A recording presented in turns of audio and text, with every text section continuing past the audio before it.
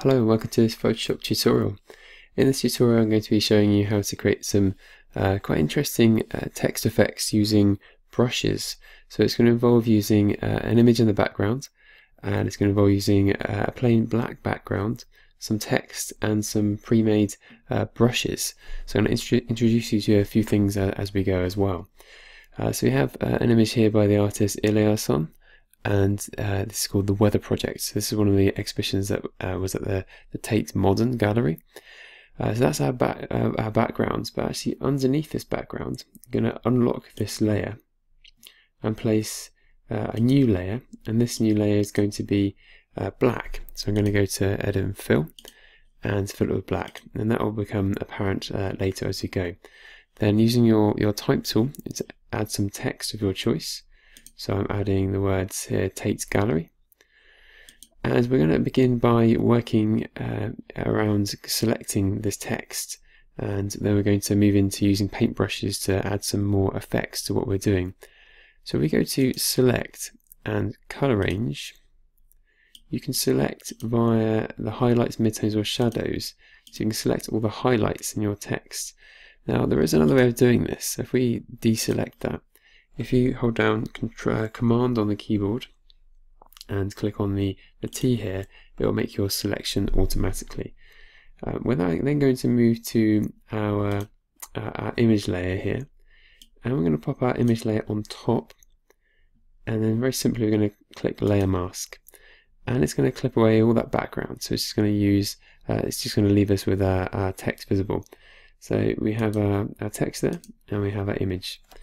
So we can hold down Shift on the keyboard and click on our layer mask layer, and you'll see that the picture is still there. So it's still there for editing if we need to. Alright, so now we're going to work with some brushes for some creative effect here. So we can make our own brushes.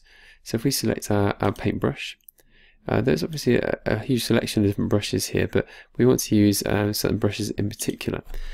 Now in order to create your own brushes, if you find yourself an ink vector or paintbrush vector, so vector being black and white in this case, you'll be able to create your own brushes from this. You can of course make your own, so you can actually make them by hand and scan them or photograph them and bring them into Photoshop that way. So very kind of creative things you can do with it.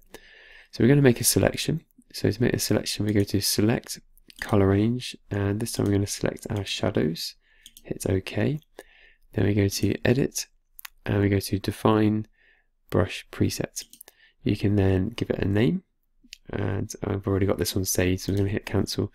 So give it a name, and once you've saved it, you'll find that it is at the bottom of your brushes. Okay, so it's at the bottom there for you to work with. So I'm going to come back to my image now, and come back to this, and use the paintbrush as a way of working. Now obviously that's much too big, so you can drop down the size here. So make it a bit smaller. You have the square brackets on the keyboard as well, which we can use, which is much quicker. But then there's some other things we can change before we sort of go any further.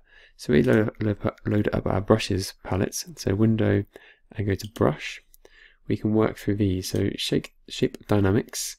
We can change the size jitter, so it will randomize the size as you work. And you can change the angle jitter, so it will vary the angle as you're painting. So same with roundness. Okay, so and then moving down to scattering, and it will scatter as you work, so as you paint. There's various other things you can try, but I'm going to keep it simple, keep it like this. Okay, so I'm going to minimize that. I'm going to come back to my image, and we're going to click and remove areas from our piece.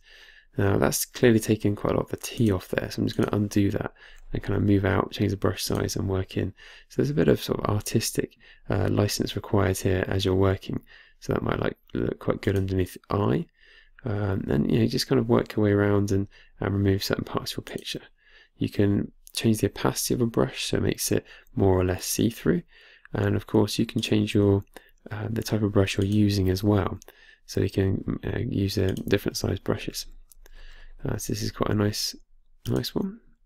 Yeah, so you can kind of just work your way around for different creative effects. Now for this particular brush you would need to go, as soon as you change your brush, you would need to go back into your brush palette and add some effects to this as well. Okay, so you might want to come through and make some further changes. So keep working through it, keep working on it. Because you're using a layer mask, if you switch your black and white swatch around, you can remove parts of the areas you painted. So again, you can get some further depth and layering to your technique. Alright, so keep kind of working with it until you get the effects that you're happy with. So there you go, it's a nice simple effect. So it's a good starting point for you, and I hope it gives you some inspiration. Thank you.